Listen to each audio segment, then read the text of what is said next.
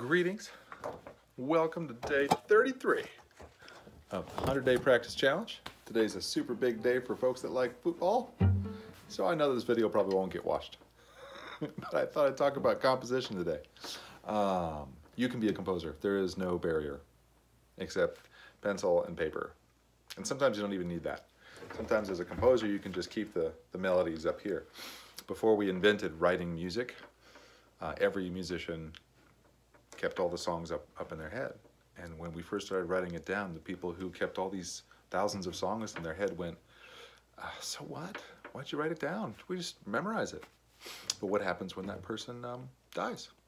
Do they take all the songs with them? Well, they try to teach those songs down the line to the next generation. But there's a way to make it last longer. So get yourself some paper, some lined paper here. You can make this yourself with a ruler and some patience and a pencil. Just draw straight lines across a piece of paper. You need 5 of them. These are pretty small. This is Judy Green music. Oh, there it is. Judy Green. That's too close. But you know what's neat? Many printers these days have built-in music paper formats, and there's a couple of websites out there with absolutely free music paper formats. So here and there you can figure out how to print yourself some music paper. You can get that music paper and then write down some notes, and then play them on your instrument, and then erase some notes, and then write some more notes. The hardest part, I think, at first is taking what you think you have in your head and putting it on paper, and how you have to write that down. And sometimes you can hear things in your head really, really clearly, and then when we try to translate it to paper, it can be kind of tough.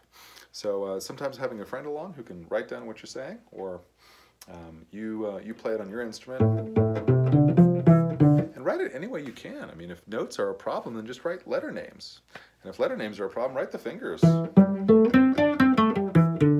you're doing. I'm just doing a little bluesy thing here.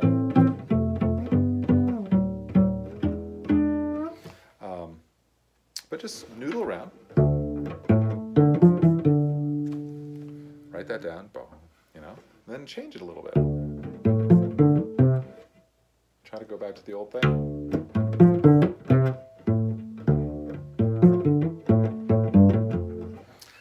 But there doesn't have to be perfect circumstances to start writing it down. There's nothing special about being, you have to have training or knowledge or years. I mean, it's just start putting your mark on paper, and then have that mark remind you of what your music looks like.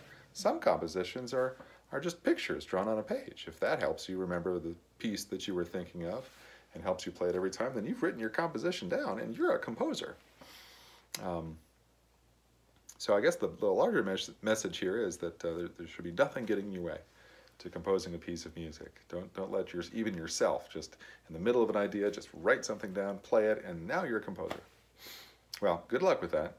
Keep practicing. If you're on day 1, fantastic. If it's day 2, great job. And after that, just keep it going. Bye.